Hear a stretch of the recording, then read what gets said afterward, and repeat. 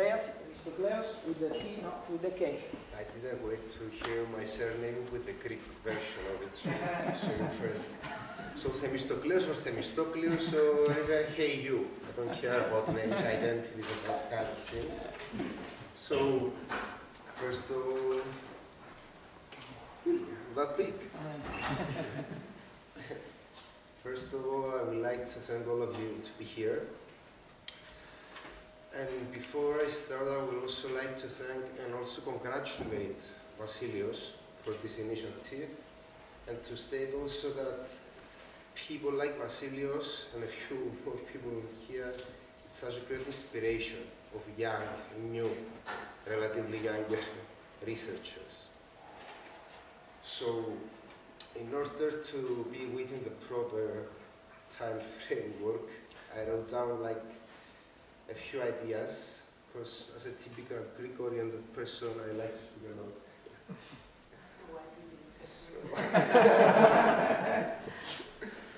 Well, I will speak about the Cyprus case, which is slightly different than the rest of the cases we heard today, and also I'm not a social worker, so my approach is going to be a bit more historical or political or whatever you can call it. So the initiation of the Cyprus problem in its contemporary form has its roots in the anti-colonial struggle against the British Empire and the subsequent proclamation of Cyprus independence in 1960.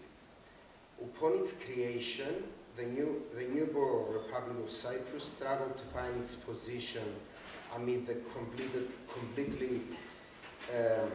complicated and fragile political realities, both at the domestic and international level. On the other hand, the new republic has to face also the exacerbation of the so-called Cold War confrontation and the rising authoritarianism in both Greece and Turkey, the so-called motherlands. While at the other hand, it had to deal with a chaotic intrastate political and ethnic conflicts, legacy of the colonial time, constructed on it. Those elements eventually escalated into an open and full-scale conflict, a coup d'etat organized by the Greek Juda and the local nationalist extremist group, Greek Cypriot group of Eokavida, which led to the subsequent Turkish invasion in 1974. The short but intense war in 1973 devastated the island, resulting in thousands of refugees in both sides, thousands of migrants, and the violent physical and political separation, political in terms of ethnic separation between Greek Cypriots and Turkish Cypriots, and also the de facto occupation of the 38% of the island by Turkey. So since then, nationalists soon dominated the politics in both sides of the island. Despite the continuous resolution efforts and reconciliation efforts, Cyprus problem remained unsolved, and the two communities live in separation for 42 years now. So that few things as regard the background of the issue. Now, as regard the Greek Cypriot side, the interesting about the Greek Cypriot refugees, let's say movement, if we can call it movement, is the fact that unlike other cases in contemporary history, it has never presented any signs, of kind of radical identity. Namely, the Greek Cypriot refugees, which spread in different cities across the island or within the controlled areas by the Republic of Cyprus, had started slowly to restart and recreate basically their lives in a very short period of time. This fact, in combination with the extreme socio-political conservatization due to the war, the ongoing internal instability, and also the extreme constructed nationalism by political parties, the church, and other factors, resulted in the creation of a strange mentality and behaviorism by the Greek Cypriot refugees and the Greek Cypriot society more broadly. So in this light, it became very difficult to see any kind of potential radical politicization of the refugees as a whole group, either in a sense of short or mid-term goals or aims or even actions.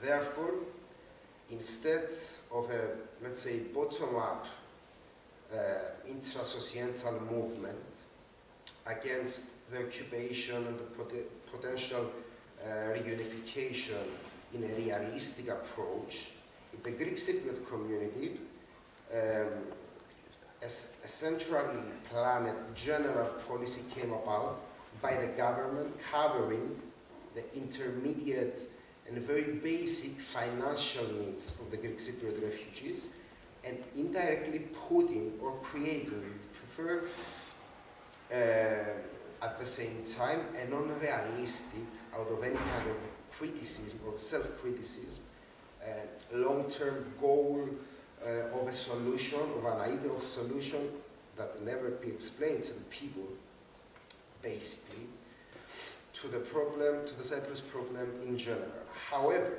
there is just a general group of macro-level slogans, mainly by the political leadership, including parties, church, and so on, leading to an escalated, let's say, financialization and institutionalization of everything, leaving no room for any bottom-up social movement or actions.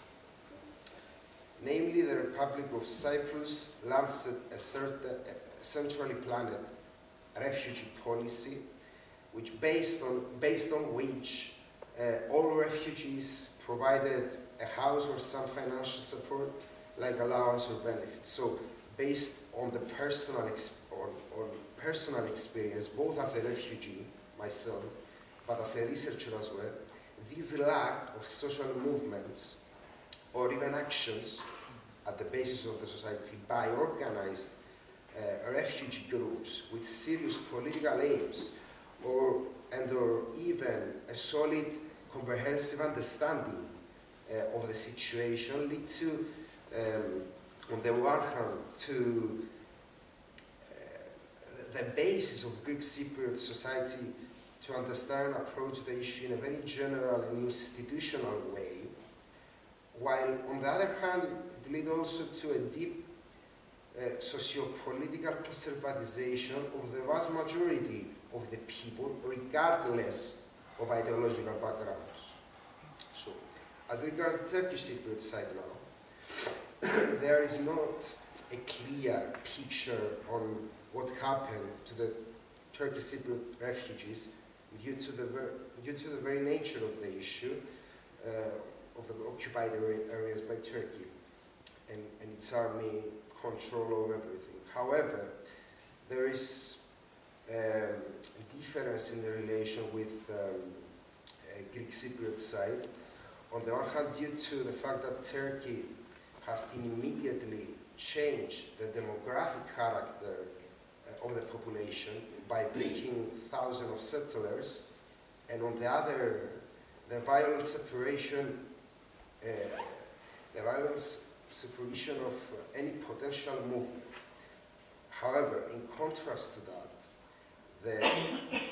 and based on several researchers and analysis, there is a kind of anti-settlers dynamic among the Turkish Cypriot society. This is due to the completely different, let's say, mentality and background between Turkish settlers and Turkish Cypriots as such.